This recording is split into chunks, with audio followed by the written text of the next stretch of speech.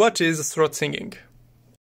If you heard Batsaric Vanchig, or listened to The Who, if you saw Dune, or played Total War Attila, you heard throat singing. But what is it? Throat singing is a vocal technique using the throat and not only your chest voice as usual. We can see it pretty well in this video of the singer Giovanni Bortoluzzi. The harmonics are modulated from the larynx, the tongue and the lips.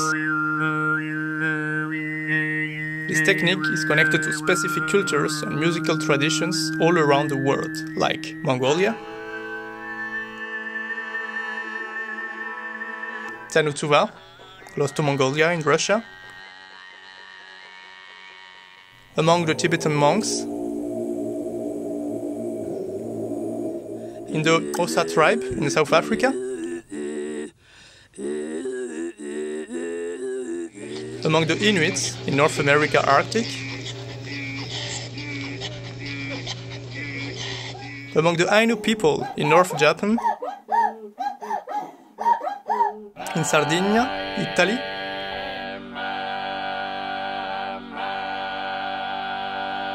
and more. Traditionally, throat singing was used in different ways. Most of the time, it connected the singer and the people around with nature. For example, in Inner Asia, for Turkish, Tuvan and Mongolian cultures, it was used outdoor by the herdsmen, which raised camels, sheep, yaks, and traveled with horses through large steppes. Throat singing was then about imitating noises of nature in a spiritual way. This is something we can see really well in the Inuit culture.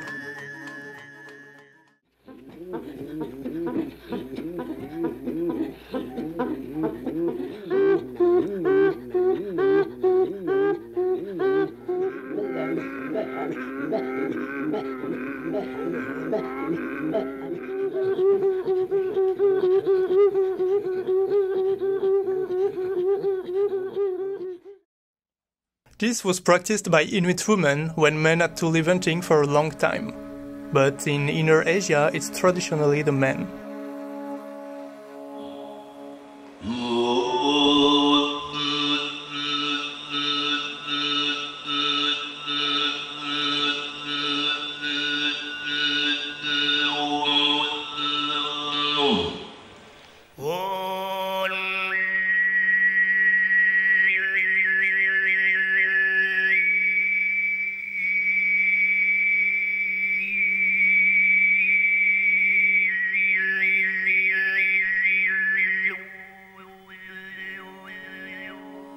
So you can see that every culture developed their musicality around their environment. You can imagine that throat singing, at the end, is a very wide term. And just talking about musical history, everyone deserves their own video. Because in reality, it includes a lot of different techniques which depend on how you place your tongue and shift your vocal cords.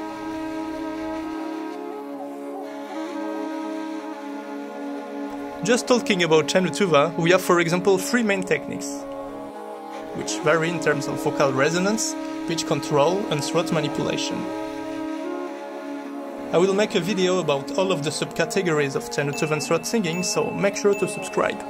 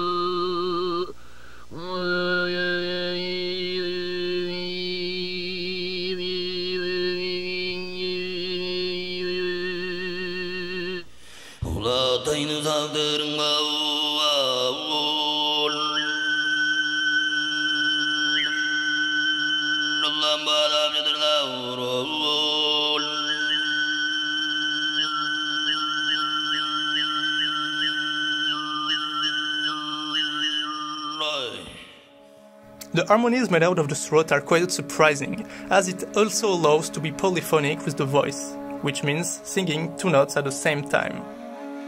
This is usually called overtone singing. When producing a low frontal sound, it is possible to select the high-pitched frequencies visible on a voice spectrum to produce a melody.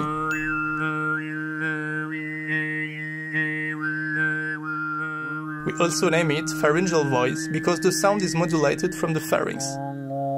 If you are well trained, you can basically sing a polyphonic music.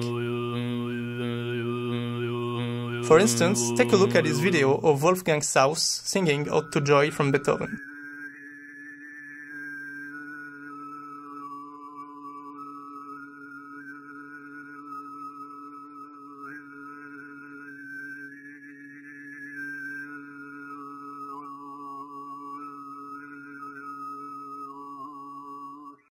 Well, that was it.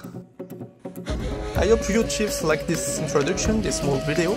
I will make more content like that in the future, so stay tuned and thanks for watching.